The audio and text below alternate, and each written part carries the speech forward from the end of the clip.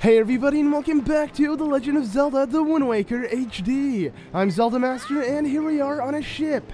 The pirate ship, so we can make our way to the Forsaken Fortress and save our sister. But we have quite a ways to go, so might as well wait patiently, right? Until we make it.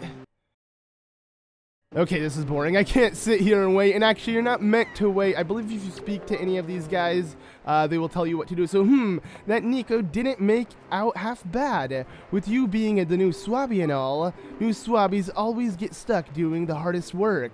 It's a real raw deal, but hey, I'll tell you, it sure sounds like Nico is happy to finally not be at the bottom on the rug of the pirate ladder. You bet he is.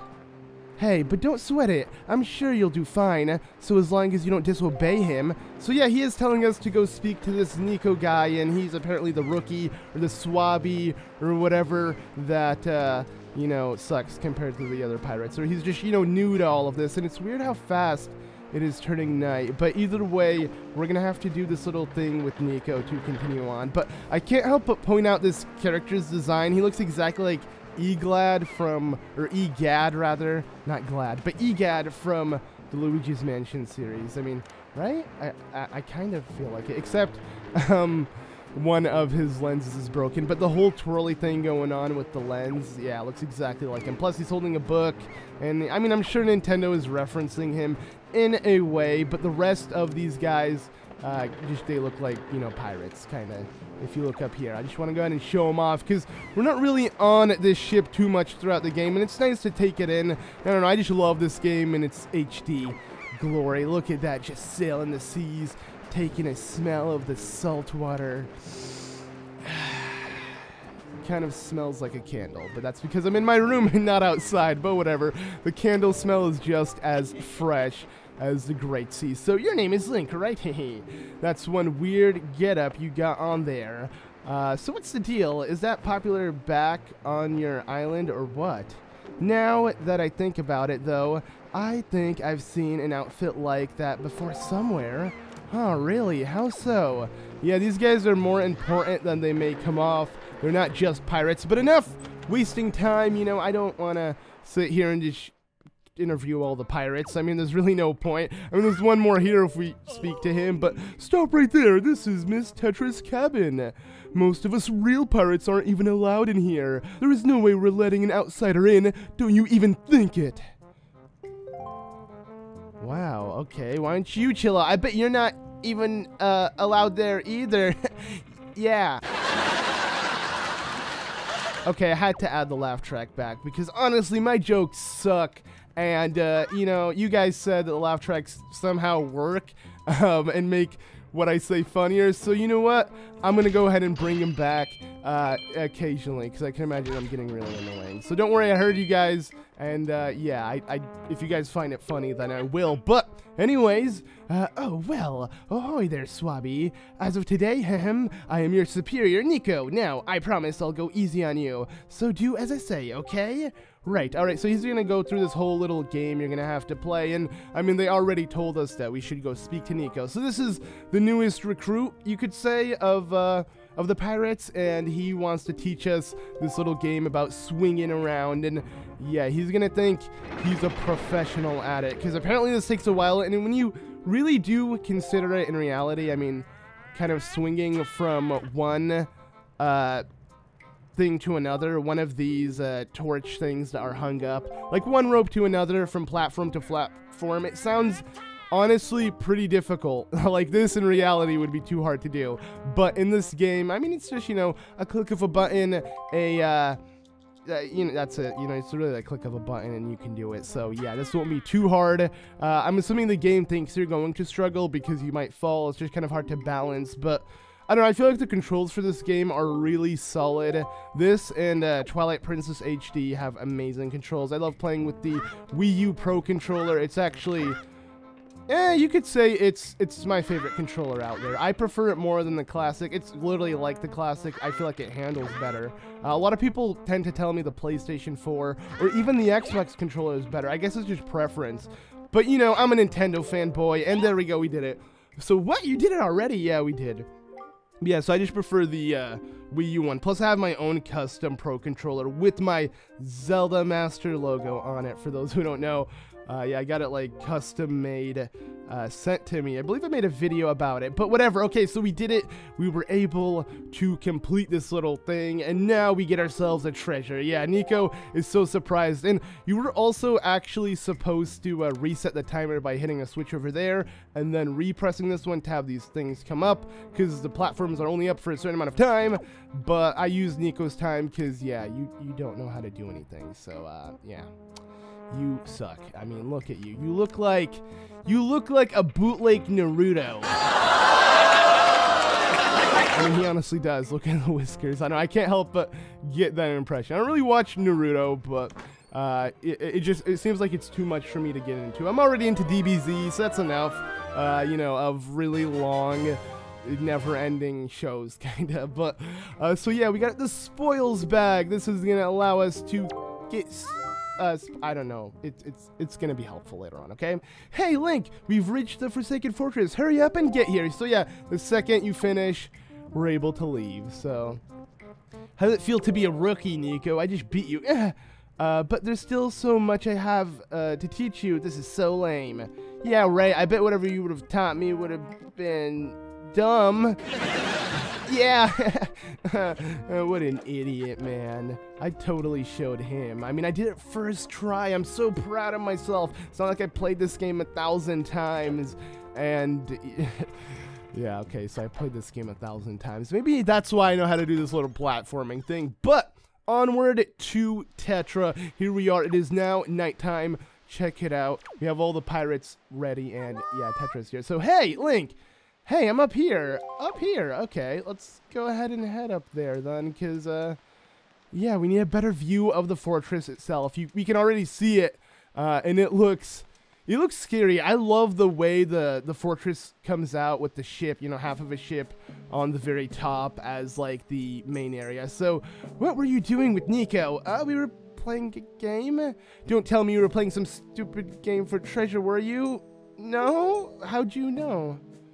Okay, well, whatever. There's something you need to see. Have a look over there. That's the cursed isle known as the Forsaken Fortress. Dun, dun, dun! Yeah, it's right there. Oh my god, and you can see the bird that snatched our sister. There's all sorts of strange rumors about this place. What I know is that as long ago, it used to be a hideout of a no-good group of pirates we used to compete with, huh? But they were just small time. Now the place looks like it's pretty dangerous.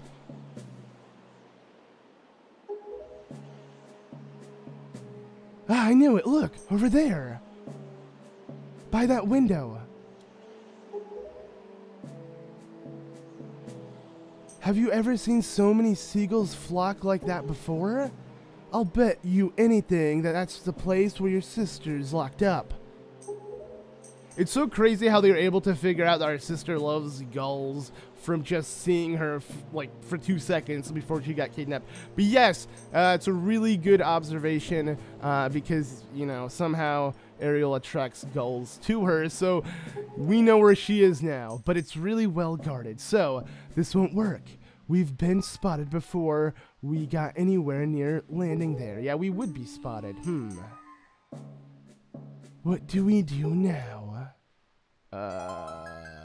Uh-oh. I don't like that wink. Oh my god, I'm in a barrel? What happened? Yeah, I feel like the game wanted me to add that one, but look, don't struggle. If you want to get into a dangerous place like this, this is the only way to do it. Trust me. We pirates do this all the time. Don't worry about it. It'll be a piece of cake. Is everybody ready? He is ready. And the noises make Links is so hilarious. I love it. I believe like on Newgrounds way back there was like this beat based off of those grunts with like, you know, different colored Links, and it was hilarious. But never you fear, kid. We're pros. We're going to launch you good. 3, 2, 1. Blast off! And bye-bye, they say. Yeah, okay. This is not going to be a smooth landing. As you can tell, oh, right into the wall. I have a feeling he would have most likely been killed. But, you know what? This is kind of like a cartoon. And the only thing that fell out of him was his sword. And he ended up fine, luckily falling into the water. So here we go. It is time, my friends, to take on the Forsaken Fortress. I love how we're introduced to this so early on within the game. It is interesting, and it is kind of frightening because you're already going to tackle the first area within the game without a weapon. As you can tell, we don't have one. If I spam B, I can't use it. It's gone forever. So, anyways, what is that? And the sound effect also. But anyways, your sword landed all the way up there. Shoot, I'm sorry, I apologize. I guess my aim was a little bit off. A little bit? Talk about really off. Whatever. Look at your face. Priceless. So yes, Tetra can speak to us through this little stone, and this is known as a stone. I don't know. Pirate's Charm, that's what it is. And yeah, it's apparently supposed to be known as an enhanced version of the Gossip Stone. So if you played previous Zelda games, that might sound familiar to you. But anyways, I do not want to be caught. Am I? No, okay, I'm not. So yeah, if these searchlights do catch you, you will be thrown in a jail. But it's fine. I'm going to go ahead and I guess show off the easiest way to do this, because I feel like overall this is really easy to get done. I will get caught, because honestly getting caught is kind of like a shortcut to do certain things. Tetra's going to try to use her pirate charm to speak to me and tell me what to do, but I already know what to do. So we may not have a weapon, but we're going to find these Bokublins running the searchlights, and the second they see you, decide to pick them up. I mean, because they're not really using them anymore. I mean, they're trying to fight us now. So to fight this guy, don't you worry. We got chicken bones. We got all the types of delicious food that you can use to attack your enemies. I don't know how this is a chicken bone. This is way too big. But hey, I'm going to call it that. And there you go. We have completed the first guy. Bon appetit, everybody. Here's a chicken bone. Oh, yeah, there we go. We did it. Okay. Anywho, now that we have killed one of these guys and reduced a searchlight, then we're doing pretty good. We're doing pretty good progress. There's actually one over here as well. To get to it is a little more tricky. As you can see, it's under there. So how could I do that? Well, you just kind of want to walk all the way around. But now that I've taken out the first searchlight, might as well get caught. So I can grab a bunch of goodies that you can get within here, because this is 100%, and I want to get him. And actually, before I do that, rupees! Yes, give me this, give me that, and I got caught. What do I do? Oh, hands up! Don't shoot! And you get thrown in the jail. There you go. Alright, it's not my first time being thrown in jail. Okay, that was a stupid joke. Okay. Come on, what are you doing? If you start wandering around a place, okay, yeah, it failed. Like I don't know. These pirate charms, the reception's not that great. I'm in a prison. I couldn't hear what Tetra was trying to say. I'm sorry, guys. I had to skip over all of that because it was just I couldn't get it. But yeah, this is how you escape the prison. I mean, who knew the security was this crappy? They throw you in and you're locked in, but you find the jar that has a hole that perfectly takes you outside a different prison. Not like inside another one. No, this hole doesn't connect to inside one. That would be hilarious if it did, but no, it connects to outside. But now that we have done that and we escaped it, we can explore this area.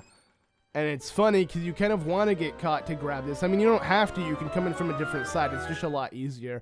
So I suggest getting caught. And here we got the dungeon map, which is going to be very, very helpful. I'm going to pause to show it off. As you can see, you just kind of go around in a circle. We just came from the little prison, and that's pretty much all there is to it. So I just need to investigate every single area. And I believe once we do have the compass, the map will show us where the searchlights are. The remaining ones we have yet to turn off. But it's going to throw this, step on this switch, and there you go. That's how you open up these prison cells. And now we're going to save our good friend, Chest. Hey, Chest! How's it been, buddy? You're just chilling like usual? Cool. Okay, he doesn't really want to talk to us because, it's a chest. But guess what we're gonna get in it? We're getting ourselves something pretty valuable. If you couldn't tell by how the chest looked, it had spikes. It was a lot more pimped out than the other ones. That's because it did hold a piece of heart. Now that I've done that, might as well go back up here, and the easiest way to do so is honestly just getting caught. I would not waste time trying to maneuver past this here. Hey buddy, okay, and we got caught. All right, hands up, like you just don't care. Wave them around in the air. There we go, and we're back in. All right, so we've been thrown in twice, technically on purpose, just so we can kind of save time. And now that we've done that, and a yellow rupee, yeah! I believe this was the first game. No, actually I don't know. I think this was the first game to have yellow rupees, at least first 3D Zelda game. And by 3D, I just mean like the home console ones like this, because I keep forgetting that Four Swords Adventures was also only a home console Zelda game, but it doesn't play like these games at all. It plays like the handheld ones, which are, you know, much different in a way. But okay, so I guess now that we've done all of this, we can go ahead and start turning off the remaining searchlights and just get on with this. And also locate the other things we need to locate. So I believe over here we are going to find where we started originally. So yeah, wherever you get thrown in prison, you can just kind of backtrack like that. I guess that's another way to look at it. So you really never really need to be thrown in. I just kind of prefer doing it because I don't want to deal with it. Plus I want to show off what happens when you do get caught. So yeah, this is where we originally were, as you can see. But anyway, I don't know why I decided to walk back. I really don't know. But okay, now, you know what? I should honestly have my gamepad out. That's one thing that I would say I don't... No, okay. I do like this about the Wii U version, that the gamepad is there and you can always look at it, especially when you're sailing the Great Sea. Something that was very, very common in the original GameCube version of the game was having to hit the up D-pad button, look at the map for a brief second, make sure you're going the correct path, and then put it back down. That's when sailing the Great Sea, which we have yet to do, but I'm sure a lot of you guys know what I'm talking about. Also, we got the compass. Now, I think that's all there is when it comes to collectibles, so I'm not going to worry about collecting anything else. I'm going to focus on the last two searchlights I need to put out. But as I was saying, yeah, so the map may be extremely convenient, and I do like it for what it is, but at the same time, it gets really annoying. And because you just always have to have your gamepad charging out there, and if you're not using the gamepad, it's another screen.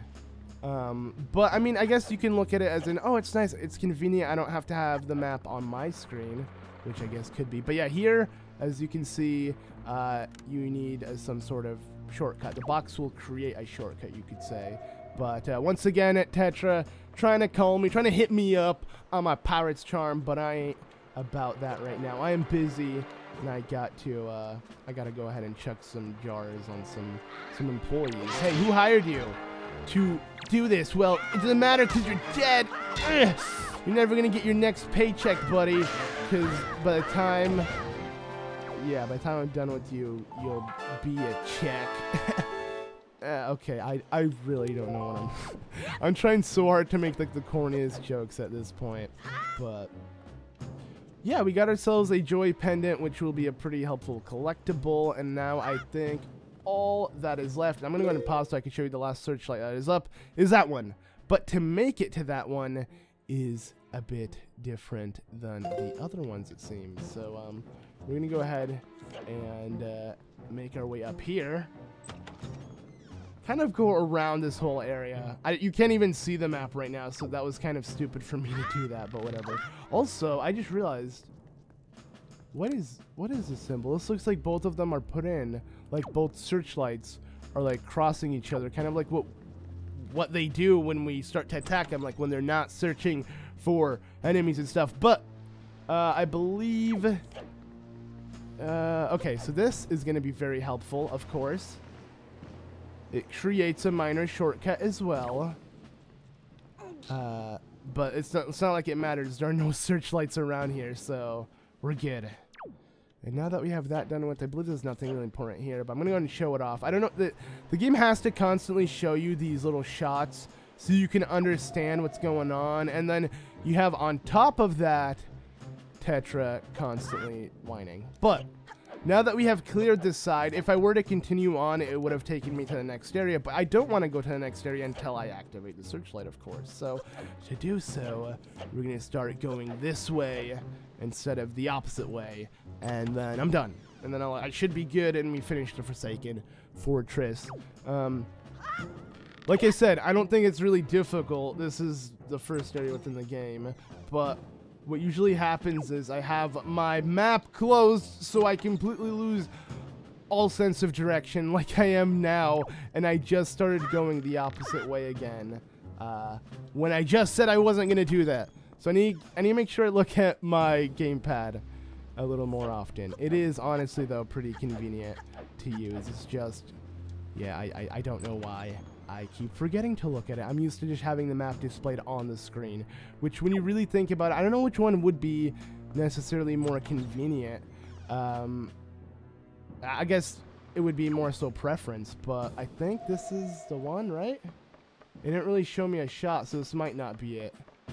But this doesn't look like one I've taken on, like a searchlight I've closed.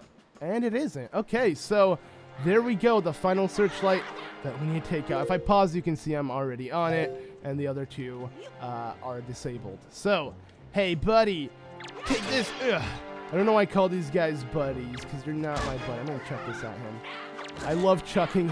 I just love the fact that you can use other weapons, and I mean, I can't wait to have this in Breath of the Wild, but on a much larger scale, because, I mean, as we know, and yeah, this was a little shortcut, by the way, but I'm not going to use that. I believe, yeah, we literally saw how this whole thing was panned out and how we were supposed to make it to this. But, anywho, as I was saying, yeah, honestly, like, I can't wait to see Breath of the Wild and how they're going to have, because I already played it, and I played the demo, and I've gotten, like, Boku clubs, I believe that's what they're called. So they're essentially like, they just drop items enemies have, kind of like what I'm picking up with these weird chicken bones that I'm using to attack enemies.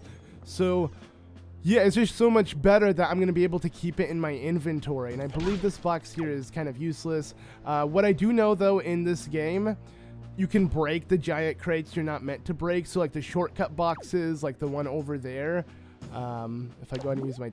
Okay, well, I'm kind of like grandma right there. I can't really see what's in front of me, but yeah, this one right here, this solid snake is not in it, but this box, and whoa, look, it like focuses as you zoom in. This is really, really nice. Like, I did not know how good this feature was. Like, as I zoom in, it blurs, and then it like loads in the. Okay, this is ugly. Never mind. Some of the areas don't look that good, but whatever. But as I was saying, yeah, with all of the Breath of the Wild and how it's going to be like this game where you can pick up drops from enemies, like weapon drops, and then use them. But instead of only keeping it for that area and having to drop it, you get to keep it in your inventory, which I'm so excited for. So like maybe like one of these spears will be obtainable, and then you can have Link use a spear. I mean, they did show in the trailer Link using a spear, so I'm sure that will be a thing eventually. But, I really hope the rat doesn't come here. See, this area is pretty simple as well. You just kind of want to get past this one. I mean, I just suggest kind of moving quick. You know, being a quick guy. You know, oh man, that was close, but it's fine. The rat is gone. Yeah, the rats can actually tip over your barrel, and if they tip over your barrel, you essentially get caught, and they love doing that, by the way. They love tipping over the barrel and having you exposed to the moblins, and I don't want that. I really don't. I don't want to get caught on I don't want to get caught on accident, rather. You know, I think if I did, I would be, I'd be a fake fan of this game, right? No, I'm kidding. Okay, so let's see how well I can do this one. This one's also pretty easy. You just kind of want to... Don't even acknowledge that he exists. Like, act like you're trying to speedrun or just trying to be quick, spam rolls, and make it to this area. Because instead of having to use a barrel and slowly walk, it would take way too long. But just in case you're afraid of getting caught or afraid of screwing up or anything, you can create a shortcut to avoid all of that by using this box. Let's push it down. And there. I mainly want to do all of this just so I can set myself up for something later on. I mean, these boxes aren't necessary, and I'm most likely never going to come back or use the box. It's just, I don't know, I'm a completionist, and I have to do all of the small stuff like that. But, alright, so, now with that done, it's time to slide. I love the way Link looks here. The faces, I mean, I don't know, the faces he makes is hilarious. I believe this was the very first Zelda game Nintendo gave expressions to Link, like facial expressions, because if you look at Majora's Mask and Ocarina of Time, Link had no facial expressions. It was just the same face, unless it was in a cutscene. Sometimes he would do the like, you know, the surprised face, but aside from that, it was really nothing more. What is really cool about this game is, yeah, literally everything. This, as you can see, he is really upset and trying to be careful. If you go down, he's still he's still super upset. He has no neck now. What is this? Oh my god. Link is hilarious. But yeah, alright. It's time to go. Alright. And our sword is right here. Hey, look, he's happy now. Okay, a little too... Link, chill out, man. You're a little too happy. The game is not over. Your sister's not saved. We didn't come here to save your sword that you came here with. Like, you're more happy seeing your sword than I bet you will be seeing your sister. But speaking of swords, we can use his sword. Yes, his giant knife thing. And whack him and also chuck it at him and miss because it's really heavy and hard to manage. But, there you go. The music is so nice, too, when fighting these enemies. It has like this Western feel to it. I don't know, like the way it sounds like it's getting serious. You know, I'm gonna pull out a gun from my holster. It reminds me a lot of just like a Western setting, and which I do like a lot. You know, I'm a pretty big fan of just the whole Western settings and stuff, and that's why Twilight Princess is my favorite game, because it's very Western in that way, and it reminds me of just like old times. But anywho, we are in the area where our sister is. Also, there's a couple other girls. They all have pointed ears as well. I mean, obviously, because, you know, they're all getting kidnapped. Hey, you're not that excited. I mean, you were way more excited earlier with your sword, but what is happening? Uh-oh, yes, he is back, the giant bird. And its mouth is glowing. What did it eat? It must have eaten a lot of light bulbs. Get it? That does not make any sense, but whatever. He grabbed us, and he's most likely gonna eat us. Uh-oh. Yeah, everything just glows in this game. The HD remake, I love the lighting, how, like, everything is just in your face. It looks so sharp and good. I can't get over it. Even though I'm playing this for, like, the 4th time in HD, I'm still always amazed. But, wait a second. Yes, that looks familiar. The music is familiar. We all know who this is.